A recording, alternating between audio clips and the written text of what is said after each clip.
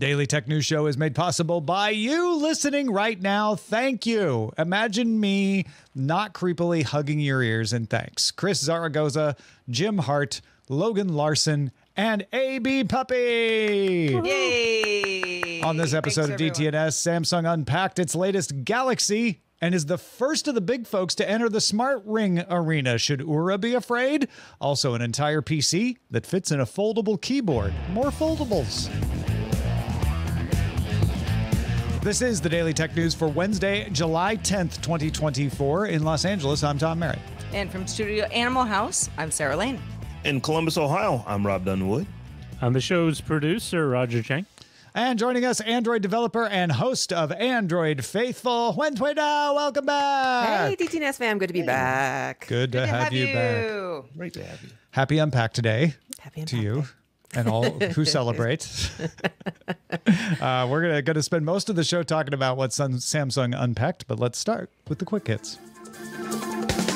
Microsoft is raising Xbox Game Pass Ultimate pricing starting in September with a new standard subscription that doesn't include day one access to first-party Xbox games. The company has started emailing Xbox Game Ultimate subscribers in the U.S. that on September 12th, the price is going to go up to $20 a month. That's $3 above the current month pricing. PC Game Pass subscribers go from a $9.99, so $10 per month, to $12 per month plan and maintain access to day one titles. Speaking of Microsoft, it gave up its non-voting observer role on OpenAI's board, and Apple will no longer get a similar role. Phil Schiller was supposed to be the person taking that role, but no, both companies will not have non-voting observers hanging around the boardroom, but OpenAI says they will be invited to more board meetings just to keep them up to date. Microsoft is responding to EU antitrust scrutiny of its investment in OpenAI. Speaking of which, Microsoft just headed off another antitrust investigation, reaching an agreement with cloud infrastructure service providers in Europe, or CISP, to withdraw its 2022 complaint to the European Commission. In exchange for withdrawing that complaint, Microsoft will offer all the members of CISP Microsoft applications and services on their local cloud infrastructures. Amazon is among them, by the way. 1.8 million people served by CenterPoint Energy in Houston, Texas, lost power after Hurricane Beryl hit land this week. The company doesn't offer a power outage app, but resourceful folks use the Whataburger app as a proxy. Yes, Whataburger, the Texas burger chain with 127 Houston area stores. It does have an app that shows whether its restaurant is open or closed on a map, and that's live. So during normal business hours, people started looking at the Whataburger map to get an idea of which areas were with or without power. Short for Remote Authentication Dial-In User Service. That's how old it is. Radius is an old and widely used network protocol, and it is commonly found on buy switches, routers, access points, VPN concentrators. Anything shipped in the past 2 decades used in a network. That includes VPN access, DSL, home fiber, 2G, 3G. All of that equipment, all that telecom equipment probably uses Radius. It's a telecom enterprise network thing. So why am I bothering you about it? Researchers have discovered a way to use an MD5 collision attack to compromise the protocol. That means something to you if it means something. Otherwise, they figured out how to compromise the protocol. The attacker would have to already have partial access to the network. So this is a breach that can be used if there's another man-in-the-middle attack happening. This is not a vulnerability that consumers can do anything about, though. It's a sophisticated attack, which is not likely to happen a lot. But now that we know what it is, they can get on to fixing it. If you work in enterprise IT or run a network, you probably already know about it. But you should upgrade to Radius over TLS, switch to multi-hop Radius deployments, and isolate Radius traffic from internet access if you haven't already. The IETF has more guidance and best practices, so hurry on over there and check it out. Germany has become one of the last Western nations to require its mobile phone carriers to phase out the use of both Huawei and ZTE networking equipment from their 5G networks. Reuters sources say the agreement, which is still in principle, would take place over the next 5 years, with operators initially replacing the core network of 5G data centers in 2026. in the second phase, replacing Chinese makers' parts for antennas, transmission lines, and towers by 2029. Welcome to the party, Germany. I mean, willkommen to the party in Germany. Yeah. Let's talk foldables, but not the Samsung ones quite yet. Tom's Hardware highlighted a demonstration from a Chinese company called Linglong of a foldable keyboard that is also a PC. The whole PC is inside the keyboard. And their idea is you connect it to AR glasses. Presumably, they're probably going to sell you some AR glasses, but you could connect it to any kind of AR glasses. It has 2 USB-C ports and 1 USB-A port. You could also hook it up to a regular old monitor. It has an AMD Ryzen 7 8840U processor. You can have it configured in 16 or 32 gigs of RAM. You get a terabyte of storage in there, so you can keep lots of data on it. It's Wi-Fi 6. It's got Bluetooth. It's got a huge battery, 16,000 milliamp hour battery. Linglong plans to sell the keyboard for somewhere between the equivalent of $412 and $495, depending on the specs. But they aren't making it available to everyone yet. They haven't said when it's coming. They just said they will accept 200 beta testers to send it to first. So part of me wonders if it's going to end up being vaporware, but it seems perfectly plausible to be able to do this.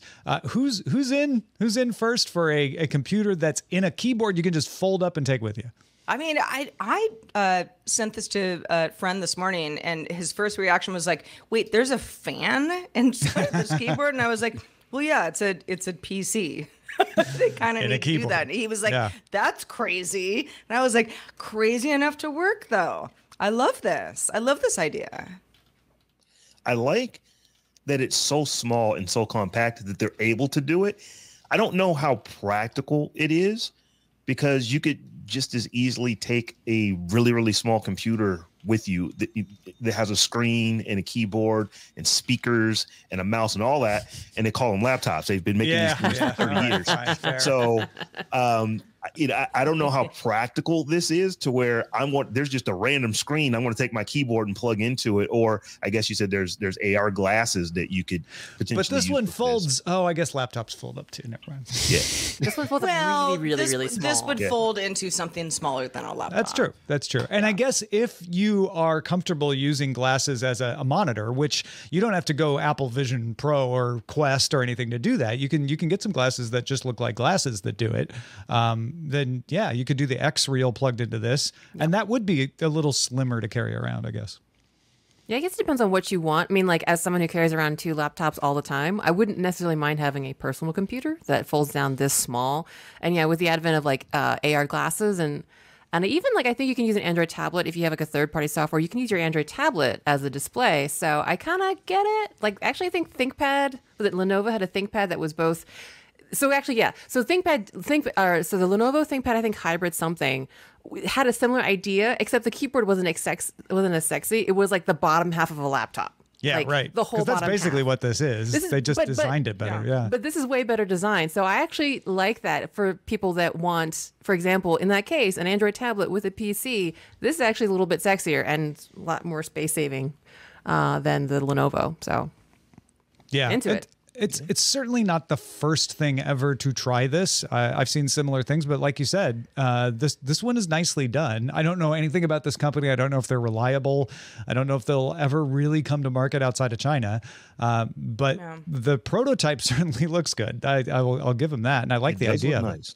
Yeah, it does. Well, and to your point, Rob, being like, don't laptops just afford you all of the stuff all in one anyway? I mean, yeah, of course. If for some reason there's some reason that, I don't know, having, an external keyboard, but it, is also the computer, works well for travel or moving around or just whatever office setup you might have. I don't know. I like innovation like this. Yeah. And it's got a Ryzen 7 in it too. This is, it's a legit PC. It's a legit computer. I mean, this is something that you could really do work on. And that's cool, but I just the practicability of it, or practicality of it, I guess is I'm still struggling with that, because laptops are so easy to also carry around. And even if it was, I'm going to have a second PC. Well, if I got my laptop, I could just use the keyboard on that to interface with the PC. So I just see so many reasons that you could work around actually having to carry a keyboard that is actually a computer. You know what this reminds me of? I think the name was Royal at CES several years back, was one of the first to show off foldable tablets. And then everyone, including myself, has forgotten them because the foldable screens, they sold their screens to other companies, I'm sure. But they were the first to demonstrate it. That feels like what this is they're demonstrating it. They're probably going to sell some of their IP and maybe some of their manufacturing capabilities to somebody else. But I wouldn't be surprised if those glasses take off, glasses as monitors take off, if this turns into a common product from lots of different people. Folks, if you're like Tom, that's ridiculous. Also, why are you wearing that hat? Or anything else you want to say about the show, please send us an email. Our email address is feedback@dailytechnewsshow.com, and I will answer you. Actually, the reason I'm wearing the hat is it's a Samsung Lion's hat. It's not a Sarah Lane hat? I know, you always want it to be whenever I wear this hat. I know. I'm so sorry. It is. To you, a Sarah Lane hat. It will be. Yeah, but to everyone else. I have the beholder, sure. Yeah, it's a Samsung Lion's hat. Samsung held what I would say was a somewhat predictable Galaxy Unpacked today. Most of the items announced were leaked ahead of time or even officially teased, like the Ring. Most of them were spec upgrades. Samsung pushed its integration of Gemini as Galaxy AI, showed a comparable set of features to what you're going to get from Google on the Pixel, and eventually Apple on Apple Intelligence. Not exactly the same features. Everybody's going to have a little different spin, but comparable. All of the things we're going to talk about are available to order shipping July 24th. But even if it was expected, even if they had teased it already, Samsung did become the first of the big tech companies to launch a smart ring. So let's start there. Watch out, Oura. The Samsung Galaxy Ring includes an optical heart rate, skin temperature sensors, a titanium frame. They claim you can get 7 days of battery life on it, so you plug it in once a week. Works with Android 11 and above Samsung Galaxy phones. So you have to have a Galaxy. But it can do sleep tracking based on your movement, heart, and respiratory rate. It can track menstrual cycles based on your skin temp while you're sleeping. And it automatically detects walking and running to do some exercise detection. And the big thing Samsung wanted to tout was you don't have to pay for it. There's no subscription fee for those tracking services. It also can double pinch to take photos or dismiss alarms on your connected Galaxy phone, which is kind of nifty. There are 9 sizes, 3 colors. It's $399. When do you like it, and would you put that ring on it? I like it. I actually did have an Oura ring for some time, so there's a lot of things that I do like about it. I like the charger for number one. I think Samsung has done a pretty good job with all of their, obviously wireless charging devices. I think the number one thing for me was that the Oura charger, which is like this little teeny little pedestal that is kind of just free floating and you plug it into whatever USB. I think the case just sells it. Like it makes it a really portable device and a lot easier to charge. I do like that Samsung Health is free. So I am a Whoop user, so I pay a monthly subscription. I know like Fitbit has a monthly subscription, but I think it was really smart to make Samsung Health like free of subscription. As one of my friends who is also a big like health wearable nut said, I don't want to have to subscribe to my own data. So I think that was really brilliant. And I do think the Ring is a form factor that, as much as Aura's had success, is something that is great for, I guess, how can I... casual, like non-fitness gym rat person. I think it's a great form factor for people to wear, especially if it is comfortable 24/7. I am not really a ring user personally because the kind of sports that I do, I have tried to do workout with a ring and it hurts a lot when you're like lifting heavy things and that ring is on there. So I couldn't really wear it 24/7, but I will probably get one to try it. But I do think it's like, I think it works. I think they're going to be very competitive with Oura. We'll see how all the lawsuits they have the preemptive lawsuits they have with Oura workout. But I think that there's a lot that's really good about the package of the Ring, and I'll give them a lot of props for that. So I'll probably get one. I think it was Victoria Song over at The Verge who mentioned she liked the Samsung Ring. She gravitated towards gold. I'm right there with you.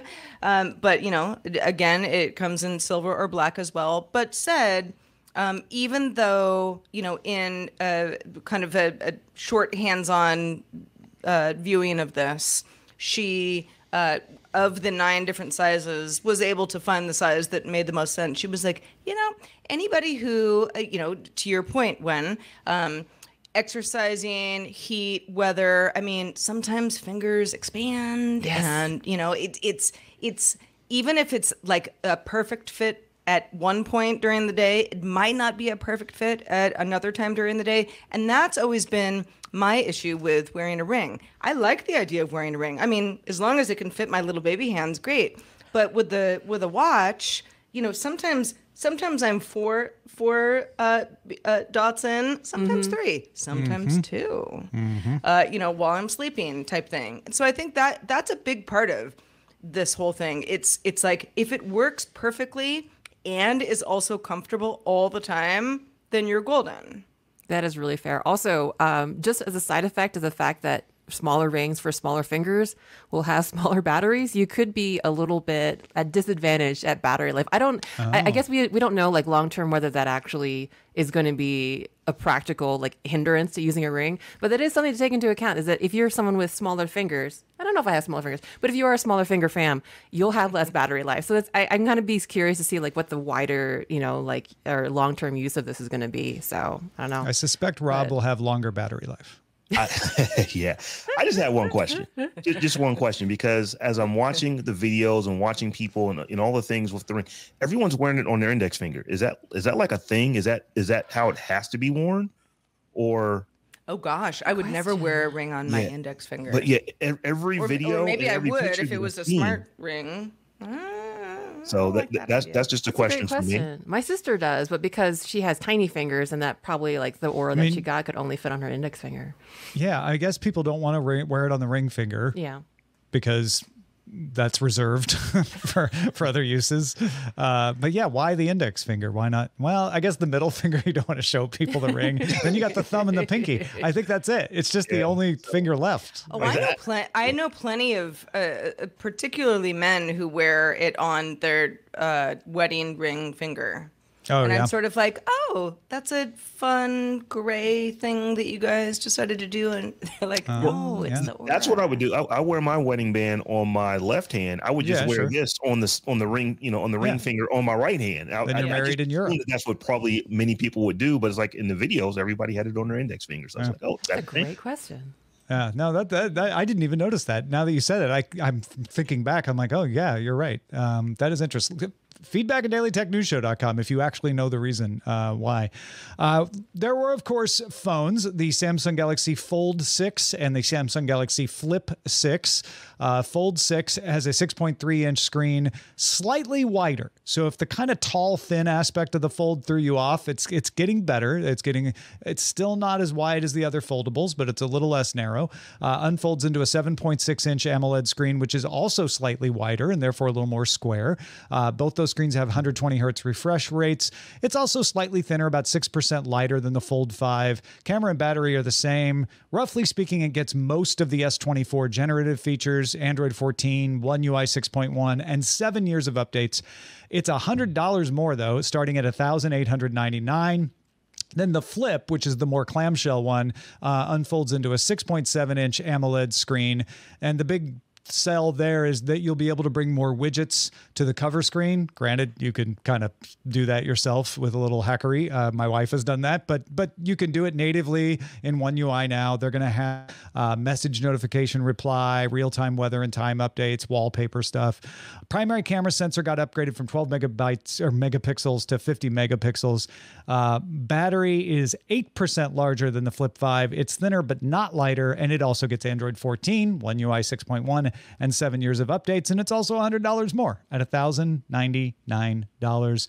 Not much to say about these. These are very incremental upgrades. Huyen, what do you think?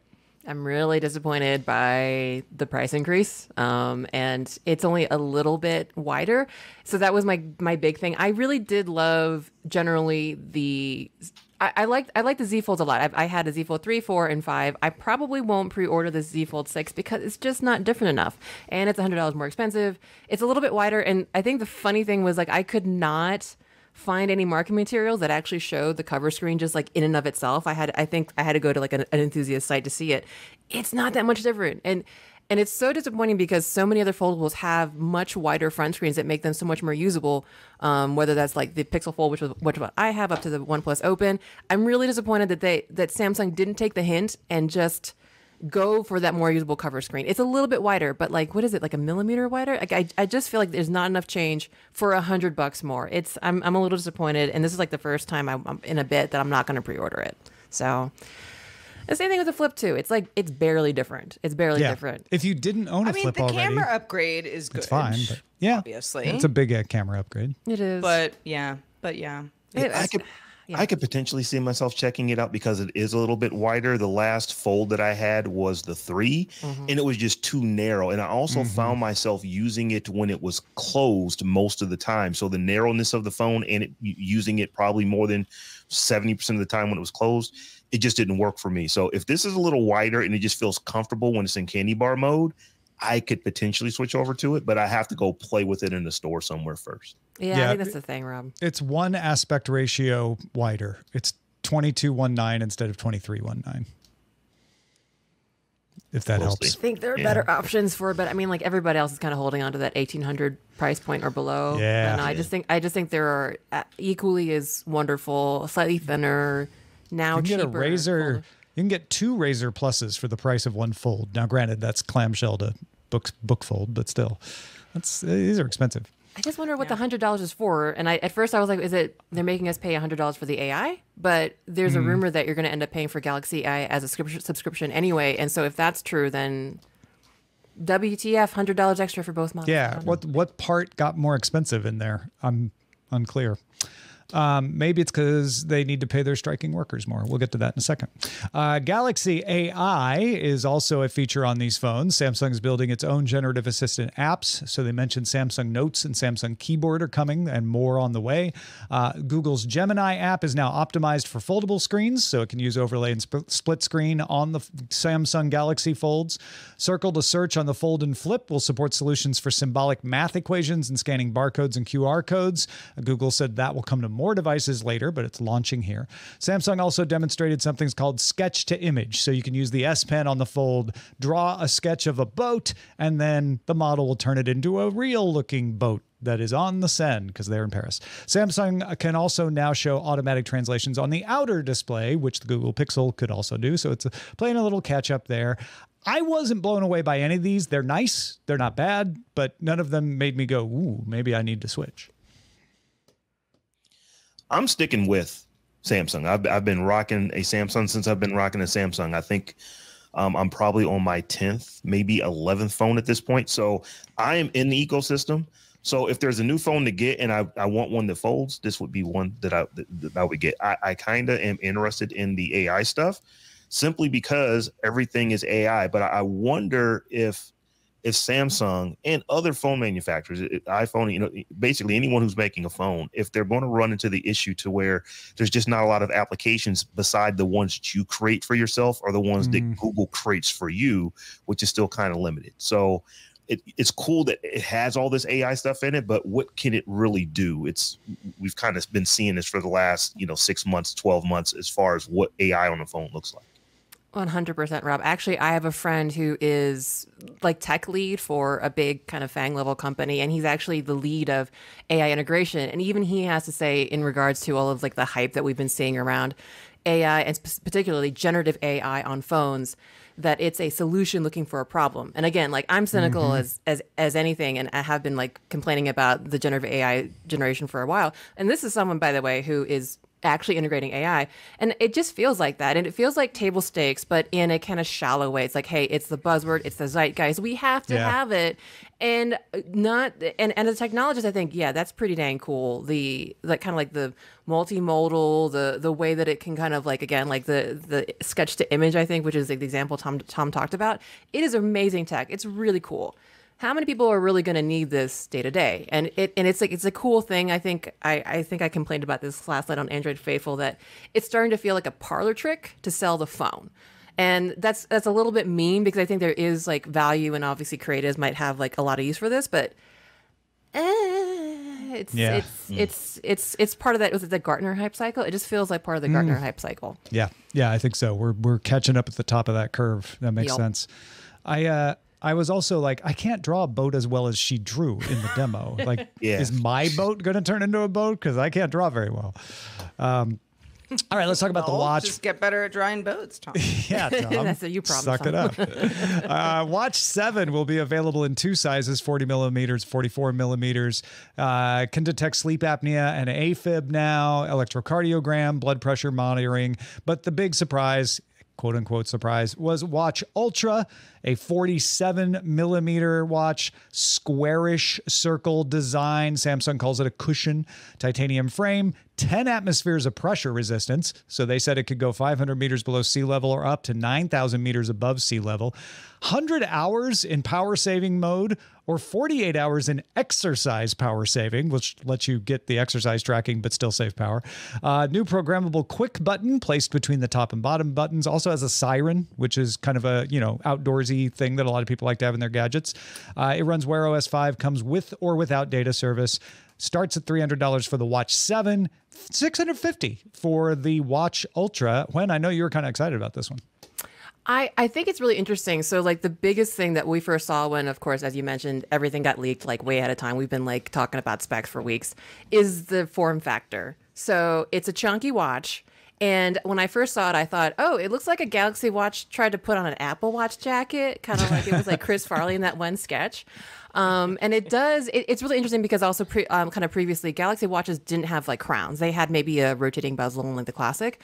So it's a dramatic shift in the design language. So I think it's really interesting because at first I was like, well, it looks like they're trying to compete with the Apple Watch Ultra, which is, how much is it? Like is the Ultra, like Apple Ultra, is that 600-ish? Is it a little more cheaper? A little more cheaper? No, it is above 800. 800. Okay. So at first when I looked at it, I thought it's competing directly with the Apple Watch, which makes a lot of sense if you look at some of the other things we're going to talk about. But it actually hit me today that they're actually trying to compete with people like Garmin. So Samsung is really trying to take over the health space from the casual with the Ring and the kind of regular Galaxy Watch 7 all the way up to this. And this, looking today at the kind of announcements, they talked about like better GPS. They talked about like FTP tracking, which is like a biker a cyclist metric. I forgot what it stands for, but my husband's a cyclist and he was really interested.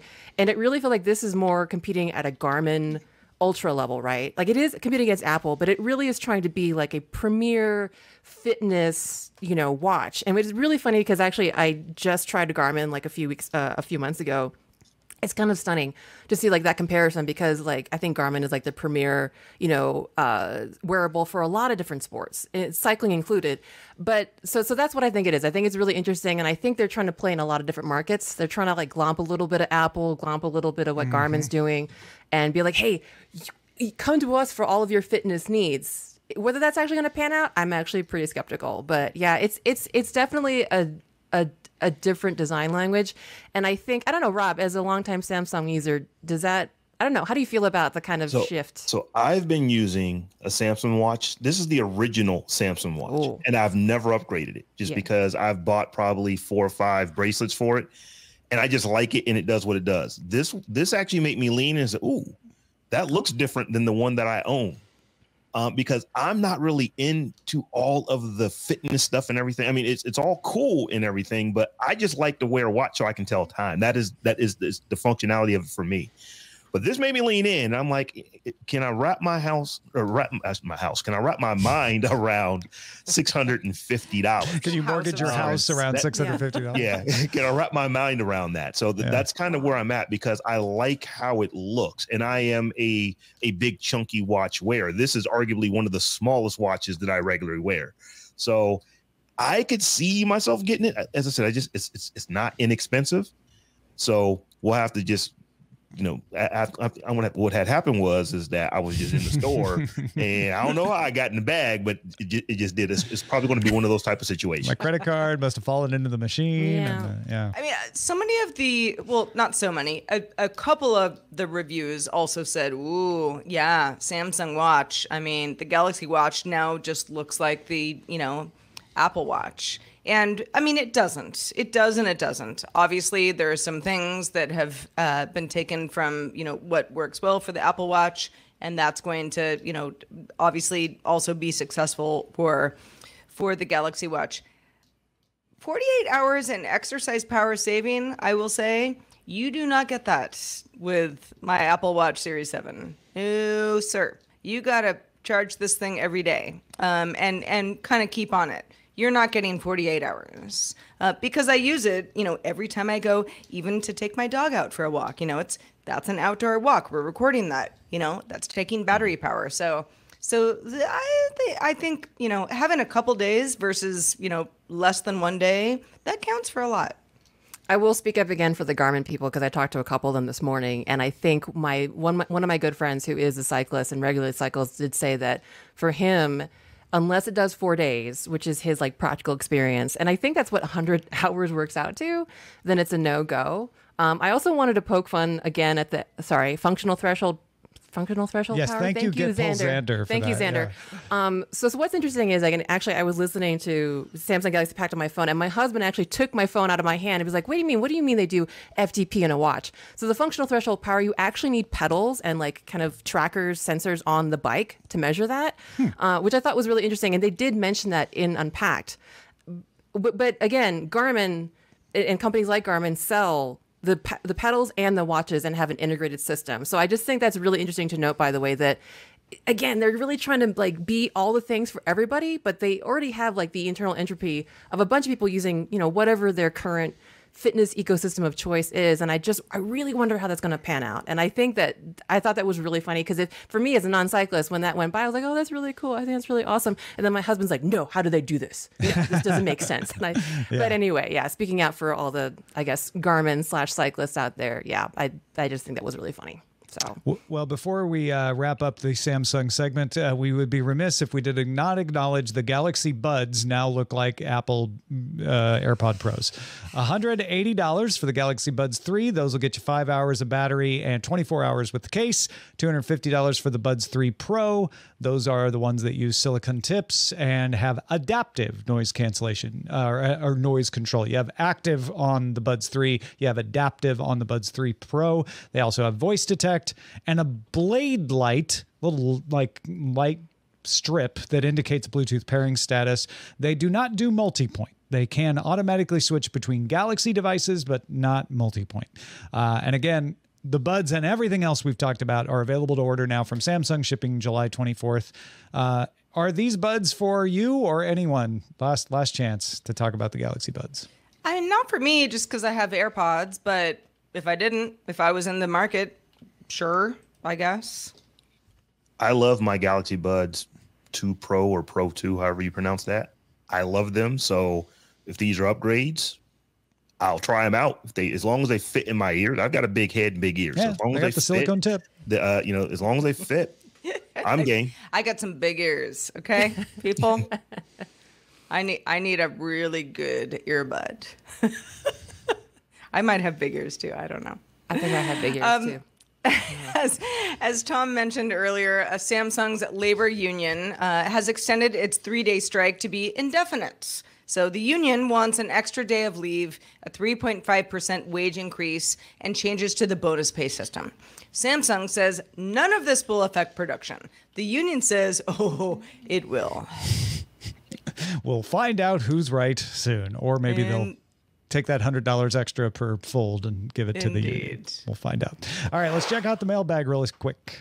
All right. If you need a hotel room for a few hours, sometimes you're, on a layover and you just want to do something and don't feel like being in the airport the entire time, your next extended layover may be better because Chris Christensen has a good resource for you. This is Chris Christensen from Amateur Traveler with another Tech in Travel Minute. I have an app for you that I haven't used, but it would be an interesting app for a certain situation. That's dayuse.com. Dayuse.com can get you into hotel room for a few hours for up to 75% less than the typical rate of the overnight rate, rather, for the hotel would be. And this app features 5,000 hotels in 23 countries. So if you have one of those long connections, one of those long layovers, maybe instead of laying down and falling asleep in the Madrid airport like I did recently, you could get a local hotel room, get a little bit of a nap, and then come back to the airport. The app again is dayuse.com, and this is Chris Christensen from Amateur Traveler. I can't remember the last time I was in a situation like that, but I certainly have been in several of them, where, I don't know, you land early and you can't check in until Just need a later, couple hours. Yeah. I just need to take a shower, take a nap, maybe have a little snack. So good stuff. Good stuff from Chris Christensen, as always. Also good stuff from you, Huyen Tue Dao. Let folks know where they can keep up with all that you do. Oh, wow. You can find me here, actually, wherever you're watching this. You're watching this live on twitch.tv/gooddayinternet or youtube.com/Daily Tech News Show every Tuesday, 5 p.m. Pacific, 8 p.m. Eastern for Android Faithful. Or just go to happy 1 year AndroidFaithful.com. anniversary. Thank too. you. Has Thank it you really so been a much. year? It's been a year, yeah. Wow, that's awesome. Anniversary. Yeah. Thank you. Yeah, yeah. Thank you, Good thank stuff you. from all of you. No, fantastic show. Do not miss it. Also, don't miss Daily Tech Headlines. You get Sarah and or Rob every day of the week telling you the headlines in 5 minutes or less. Rob is also here all the time on Thursdays on Daily Tech News Show. But what else you got going on? So today actually is the launch of season 2 of Beyond the Post, podcast I do with Bodie Grimm. And, we did an interview with Lamar Wilson, and I'm telling you folks, it's awesome. It's so good that we had to break it up into 2 parts. So today you can actually get the first half of our interview with Lamar Wilson. That is a layered dude. He knows a lot about what he does and how he does it. Be interested to go check it out. Patrons, stick around for the extended show. If you've been enjoying the Samsung discussion and you want us to dive a little deeper, maybe a little wider, like the new fold cover screen, stick around for Good Day Internet. We're going to be talking more about where these announcements fit in the wider world of phones and watches and all of that. So become a patron if you're not already, patreon.com/DTNS. Monday through Friday at 4 p.m. Eastern. That is 2000 UTC. You can find out more at dailytechnewsshow.com/live. Thanks to everybody who joins us live, although we're always on demand as well. We'll be back tomorrow talking about CNN's new digital strategy with Justin Robert Young. He has thoughts. Talk to you then. The DTNS family of podcasts, helping each other understand. Diamond Club hopes you have enjoyed this program.